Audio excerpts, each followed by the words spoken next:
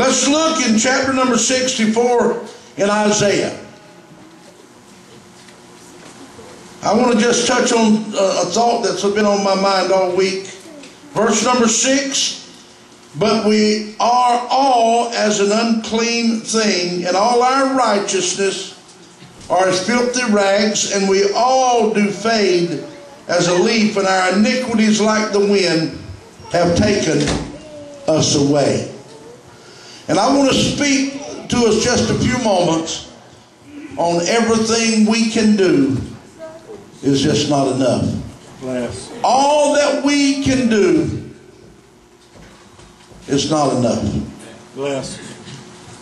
I stand before you today in the name of Yahweh, God our Father,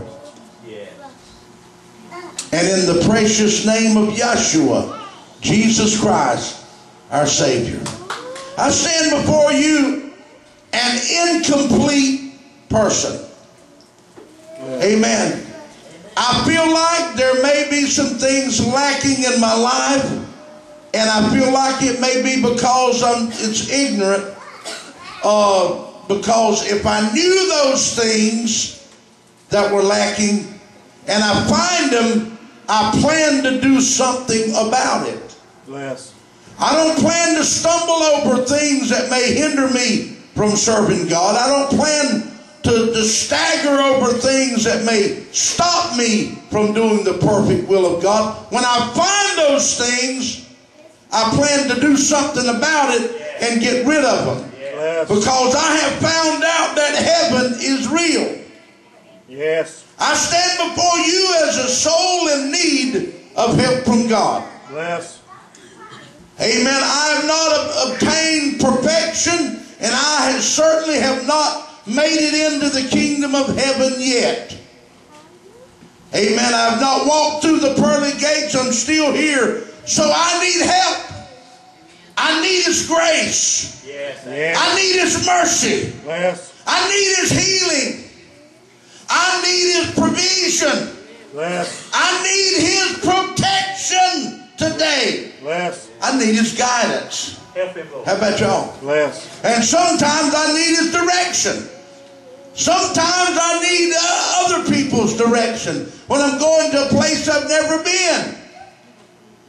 I thought sure I had the directions written down perfect, and I would go and behold the church was not where I went. Have to make a phone call right quick. Find out where are we at. We went to a church one time way off, I guess 3-hour drive or 4. And we got there and the name of the place was Bone Town. Y'all remember that? Bone Town was the name of the little community. We wound up in Bone Town. Lord help us. I don't want to wind up in the valley of dry bones. See y'all? Yes. And I got out and I believe Ernie went with us that time. And I got out and we went to it's an old little church. And we walks up and we looks in the window and it looked so spooky in there. And all of them looked. I think the children got, so wait a minute, we ain't singing at this place. Remember Candy? Wait a minute, we don't want to sing here. And we found out that we were way off course and we wound up at the right place finally. Amen. So I need the Lord's direction sometime. I don't know about you. I need Him to guide me and direct me because we're in a troubled world. We're in a sinful world. We're in the valley of sin, the wilderness of sin. We're in a place where we need the guidance of the hand of God. Our politicians don't know the way. Bless. Amen. A lot of churches have lost the way. We need to find our way in God and find direction directly from Him. Bless. In my times of trouble and despair, I need Jesus. Yes. In my times of heartaches and sorrow, I need Jesus. Yes. When I can't find my way, it seems, I need Jesus. When I'm sick and I'm aching or hurting, I need Jesus. Yes. Bless. I know I need Him, but I know one thing for certain, Sister Penny. He lives in my heart. Amen. Because 38 years ago, I knelt at this altar and I cried out to the Lord. And He heard this poor man's cry. And He lifted me up. I was the first one to know that I was saved. I didn't shake a preacher's hand, and he didn't shake it in me. I prayed to God alone, to Him, and I felt the mighty hand of God take all my sins out. And I was like a brand new baby, a child that had never known a single sin. I had been redeemed by the blood of the Lamb. I was unclean. This verse says that we all are filthy rags. Amen. I was unclean and the Lord cleansed me that night. Have I messed up since? And many times since that time I'd messed up. And then there was a turning point in my life to get me focused on heaven alone. And that was when the Lord took my little boy, a Valentine boy. He was the first baby born on Valentine's Day in Columbus County. Weren't he? At the hospital in Whiteville, the first baby born on Valentine's Day. And he was a Valentine's Day boy. And the Lord saw fit to take him to be with Him. Amen. That was a turning point in my life. I had to get real. I had to quit playing church. I didn't want to be religious any longer. I wanted to know I was living for Jesus. And I prayed, and I still pray to that a direction and intention to be a genuine Christian in everything I do, away from the church, hiding by myself somewhere in the wilderness, on the river, fishing by myself. I want to be a Christian. I want to be a genuine child of God. I want to give my heart and soul completely unto Jesus once and for all, forever. Amen. To be a real Christian. I was filthy. You remember the Syrophoenician woman came to Jesus. Oh, help me, Lord. My daughter is sore vexed of a devil. She needs deliverance. And Jesus looks at this woman and He says, it's not meet for me to give the children's bread unto the dogs. Amen. I was like a filthy dog. Amen. I was a part of the Gentile nations that were considered dogs. And what did she say? She said, yes, Lord, or yea, Lord. But the dogs eat the crumbs that fall from the Master's table. Amen. I'm so glad, amen, that I realized I was a vile sinner and I needed the crumbs. And I fell down on my knees, Brother Danny, that morning, that night. And I begged and pleading the Lord, give me a crumb, give me something, Lord. And He didn't give me the crumb. He gave me the whole cake. He gave me the whole pound cake in all its sweetness. He washed my sins clean. Amen. And I'm so glad today I've been redeemed by His blood. My name is in the Lamb's Book of Life today. Amen. And I plan to live for Him and serve Him all the days of my life. The scripture said we're fading as a leaf, and that's true. I look at my age, 59 years, where did it go? Where did that young man go, Danny, that we went down the river? Amen, at 30 years old. Both of us fishing down the river. And I used paddles back then. I didn't need no motor boat. I didn't need any motor. Them fellas had them little electric motors. I passed them. Man, I was strong, and and I had that little one-man boat in the wind. You ought to see my hair going back. Not quite that fast. But I would pass those electric motors like they were nothing. Because I was a young man in shape, but now I'm 59, and I can still pass some of them. If they're broke down. I can pass by and smile. I can say, you want me to tow you in? But we're all fading. You're fading a little bit.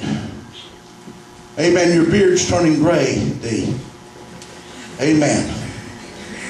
Your hair's turning loose, Tony. Amen. We're getting older. And yet my wife seems to be the same old young lovely thing. Valentine's Day means you better do something yourself today. I can't talk for you. I know how to talk sweet to my wife. Yes, I do, sweetie pie. I'm going to take her out and get crab legs next week. My iniquities were taking me away. It says that your iniquities have taken you. My iniquities were taking me away. Verse 8 says, but now. Somebody say, but now.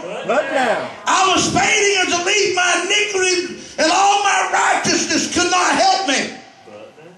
But now, thou art our Father.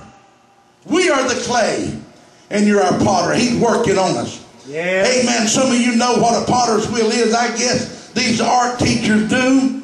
And I'm pretty sure they slapped the mud on them before, and they turned the wheel, and they shaped the art, the vessel, whatever they want to shape it. Amen. We're on the potter's wheel today, and the Lord is shaping us. He's our Father. We're the clay. He's the potter. I'm glad I'm on the wheel. I'm glad I'm on the wheel. And every now and then He has to take a piece of hard clay or something and cast it out. I'm so glad that He is my potter today. Yes. He is my Father. Bless. He loves me just like I did and do my girls. We all went out to a little Valentine's supper last night. And I just kept looking at my 3 girls. And, you know, they eat, and my grandchildren. And, of course, I have to look at my grandsons every now and then. Amen. I envy them. They're younger. Not better looking, but younger. Just kidding, D. Dan, y'all just... Huh? I guess they agree with me. They better agree with me. My son-in-law. My son-in-law better agree that they might all 3 team up on me and just throw me in the river. Just give me a fishing pole and some bait. You know, the Lord won't share His glory with anybody. Right. He's not going to share His glory. Amen. He's going to be glorified. He's going to be sanctified. He's going to be set apart. He is God. So when we worship Him, we set Him apart. And I'm so glad. The Bible said, without me, ye can do nothing. But it also says, I can do all things through Christ who strengthens me. Bless. He is my strength. He is my anointing. Today, I believe with all my heart. And you can ask Robin, I'm trusting God for healing in my body. I'm believing God for healing. Do I stagger and stumble around on that belief?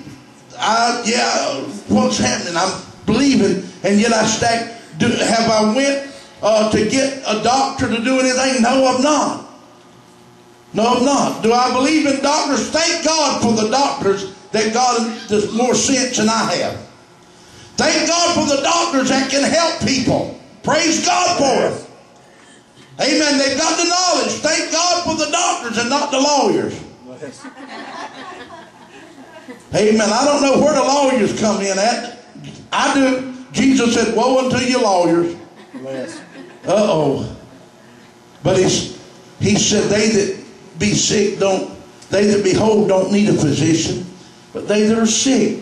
So there's some good in physicians. But then Jesus came, oh bless His name. He died on the cross of shame. The stripes upon His back are for our healing. Yes. Amen. I'm so glad. Amen. He is the great I am today, Edward. He is the great I am. He can do anything. And with my spiritual eyes, I have seen a lot of things. Amen. I believe that our eyes today should be on Jesus. Yes. Say, Lord, my eyes are on you. Say it. Lord, my eyes are on you. I have actually seen the Red Sea open. Have you? I have read the book with my spiritual eyes, and I have actually seen, not Charlton Heston, I have actually seen the Red Sea open in my spiritual life. I know it. Beyond a shadow of a doubt, the Red Sea opened and the children of Israel went over on the other side. I have actually seen the manna fall from heaven in my spiritual eyes. I see it as it fell out there in the wilderness and they gathered it together to eat. I've actually seen the rock break open and the water come out. I've seen it. Amen. Not with these old natural eyes too far back. But I've seen it with my spiritual eyes. And do I believe it? Yes, it's there. I've seen it. Yes. We need to look through our spiritual eyes today. He's the same yesterday, today, and forever. And He changes not. I've seen the walls of Jericho fall down. Hallelujah. I've seen fire fall from heaven on the Mount Carmel where Elijah was. Bless. I've seen a little boy face a big giant and brought him down. Yeah. Bless. Amen. I've seen God shut the lion's mouth. I've seen God as He let 3 young men walk in a fiery furnace and not even get touched. I've seen it with my spiritual eyes. Amen. We can mope around on the edge if we want to and say, oh yeah, the Bible says it. But we got to get deeper than that. We got to know that the Word of God says it, and it's vivid, and it's real, and it's alive in our spiritual lives. Amen. Amen. I believe it today, don't you? I've seen Jesus turn the water into wine more times than one. Amen. I've seen Him feed the multitude with 5 loaves and 2 little fishes. Yes. I've seen it. I've seen it with my spiritual eyes. Do I believe it? It's absolute in me. Yes. It's absolute in me. Yes. Amen.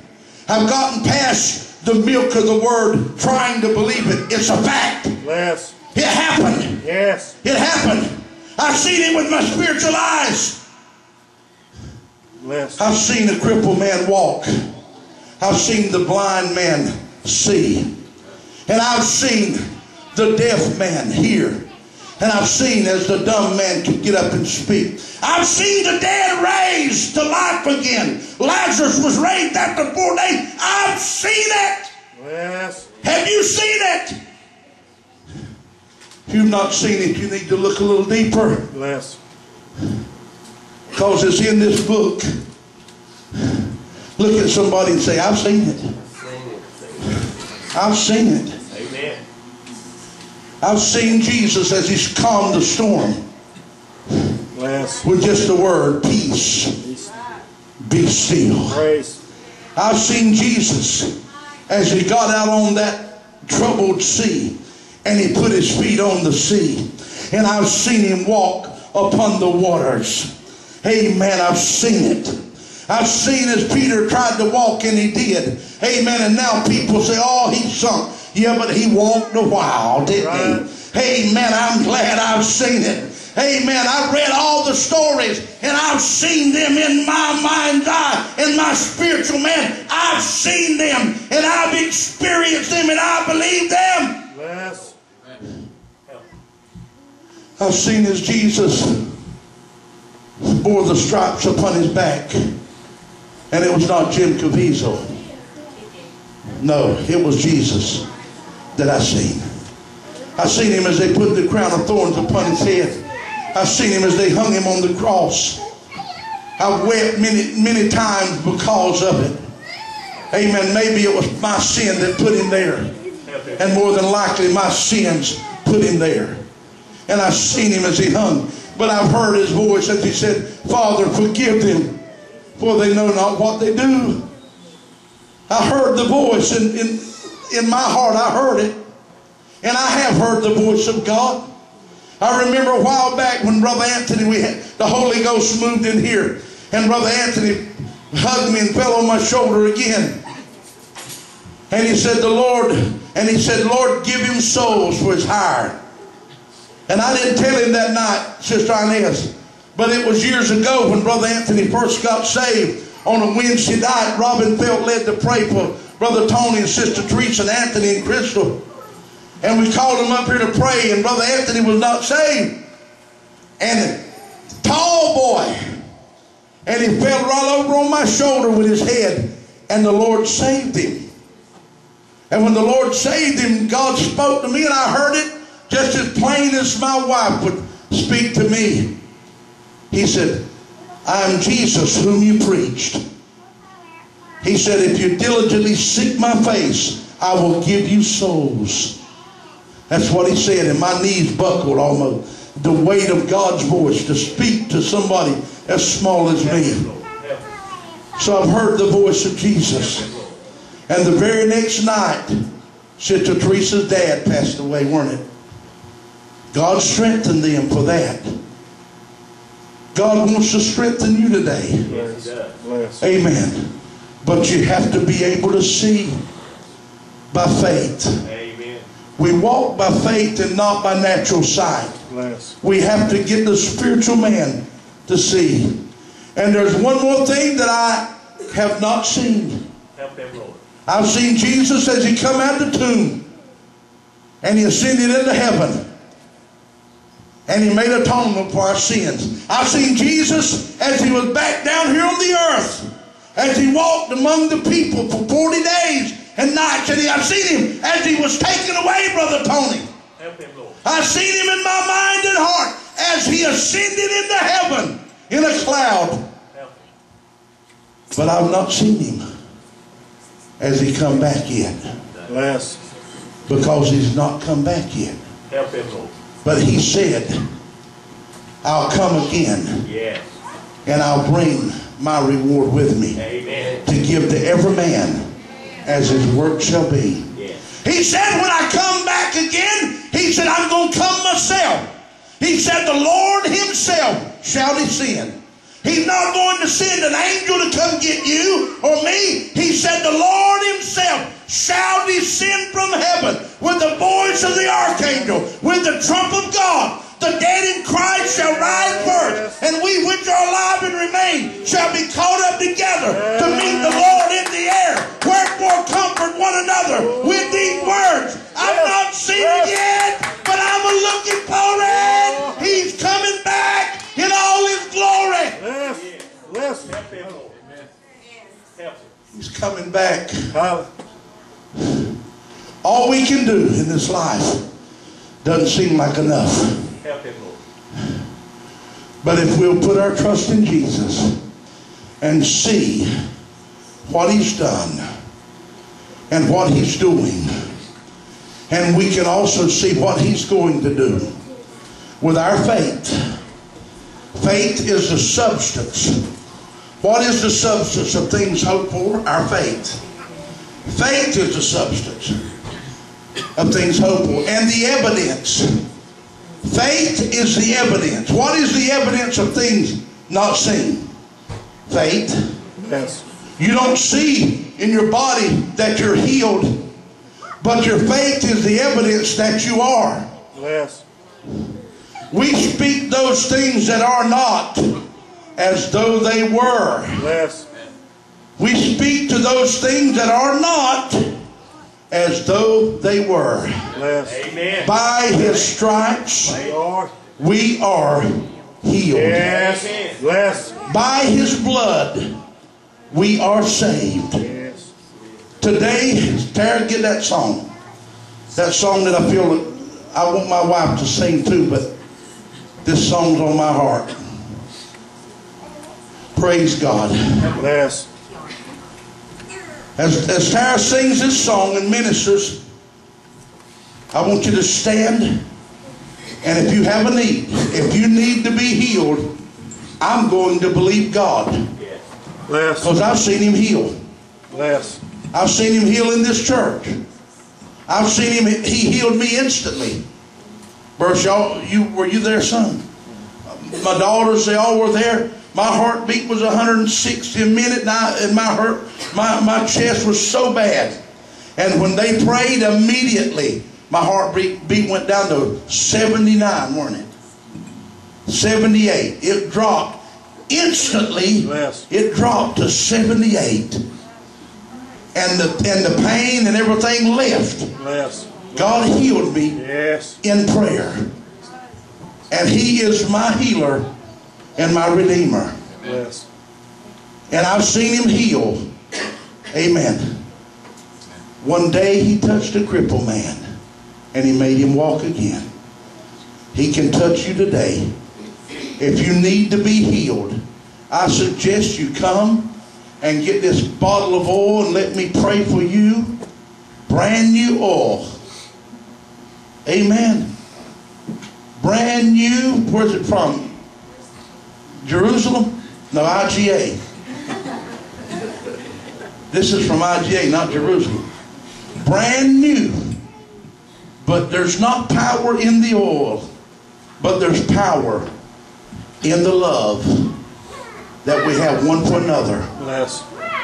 If we have love one to another, our love can translate into healing for somebody else. As she sings the song and you want to be healed, I believe you're healed when you do what God says. Let them call for the elders of the church and anoint them with oil. The prayer of faith shall save the sick, and the Lord shall raise them up. And if they've committed sin, it shall be forgiven them. Yes. Play. As she sings, would you come?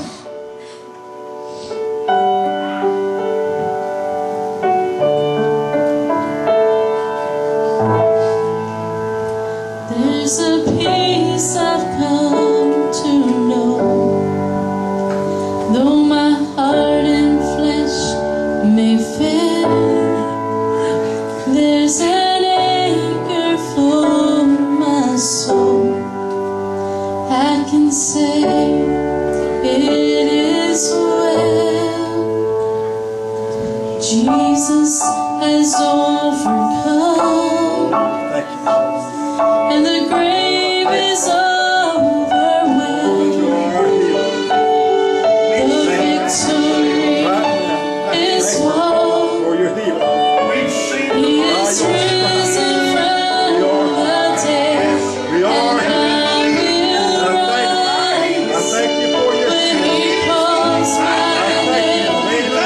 No more sorrow, no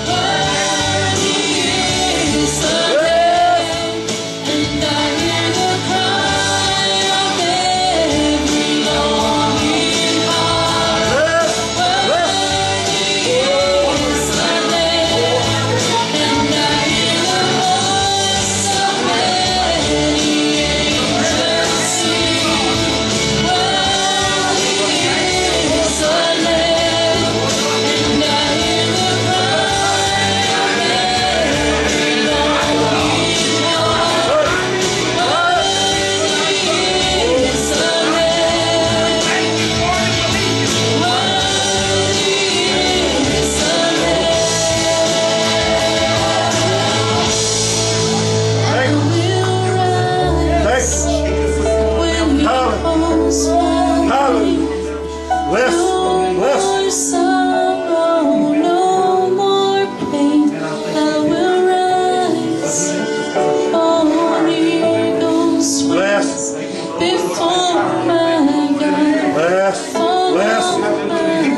Rise above. Yes. The storms of this life. Bless. You know the storms are coming. If you're not in a storm now, it will come. But Jesus wants to raise us up above the storm. He wants us to soar as eagles. On eagle's wings, arise, Brother Tony, above the storms of this life. Yes, He does. All we got to do is believe on the Lord Jesus Christ and what He said and what He's already done. He wants to do exceedingly abundantly above all that we even can ask or think. Jesus wants to do it. He wants to do it. Yes, He does today. Someone else here. Someone else here needs a touch. You need a touch from the Lord. Come on. Hallelujah.